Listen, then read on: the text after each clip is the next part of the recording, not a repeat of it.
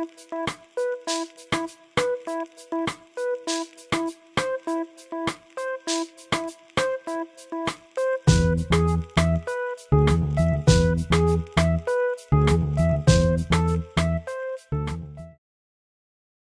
is an incredible question, and I think that changes. Right now, I have a dog sitting in house sitting service. I absolutely enjoy that so much. I say that's my happy place, is to be with one of my little clients. That makes me happy, and I think that the real happiness in it is because I have earned their trust. That's very important to me. I've earned their trust, so that really makes me happy.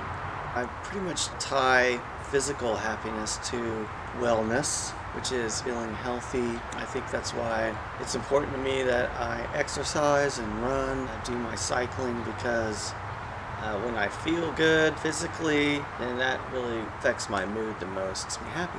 It's fun. Playing music and playing video games. I like playing video games because there's just sort of like an immediate satisfaction in problem solving, and I like playing music because it's like the one thing I'm good at. I would say what makes me happy is being around people who are also happy and who make me feel loved. Being around things that I love too, like photography or just doing things I also love. Well, I think at this stage in my life, happiness is probably pretty well tied to good or decent health. And so as long as I'm healthy, I think I tend to be happy regardless of anything else going on around me.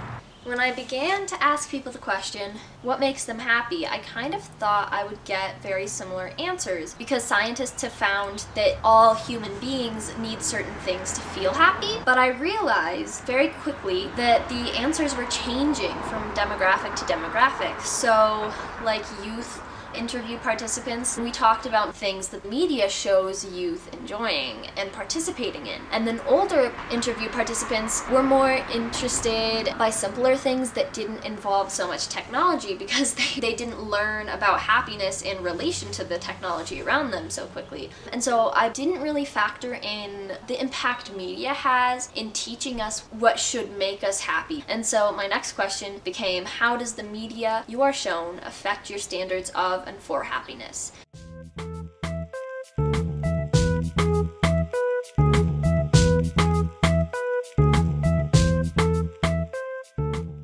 I think that it is so phony, the happiness that you see on television. Not everybody is going to have, the perfect marriage or the kids that are never in trouble. So I think it's the phoniness of it. So I tend to seek out media that are different from, what I would be shown, just because I don't like what I'm being shown. I'm not interested in advertisements. I like learning about how other people live. In finding out, what it's like to live in other cultures, that I think has really affected my happiness in a positive way, because I know that there's more out there than mainstream middle class white America.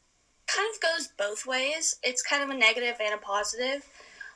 For example, the news, that can be a negative thing. And then things like social media can also be negative, but on the total opposite, they can be positive. They can let you know what's going on in the world, and social media can help you develop a sense of yourself out in the world also. So the answers to the question about how media shapes our standards of and for happiness were all very different. The only thing that united them all was that people were dissatisfied with the media we're shown. But that got me thinking, how do we know what someone else looks like when they're happy if the media is giving us a dissatisfactory version of that? So I thought the simplest and easiest question to ask next was, what does happiness in other people look like to you?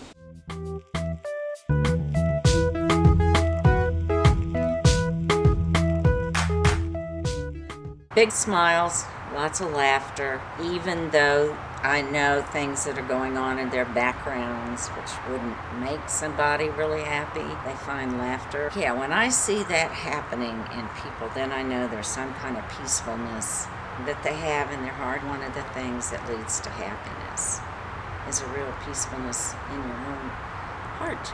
It looks like people enjoying each other and having fun together sometimes. Like people by themselves, they can look really peaceful or like they're enjoying their activity. You know, I think it's very intuitive. You can just tell. People who are physically healthy, people who are feeling joy, they're outgoing, they seek out healthy relationships. Like just not looking like they have the entire world on their back. They feel a sense of worth, and they are willing to communicate with you. You know, they are doing things, they're not just laying around, and they're active. And if you see people that are smiling and laughing and happy, being together with the people that they love and respect, I believe that's it.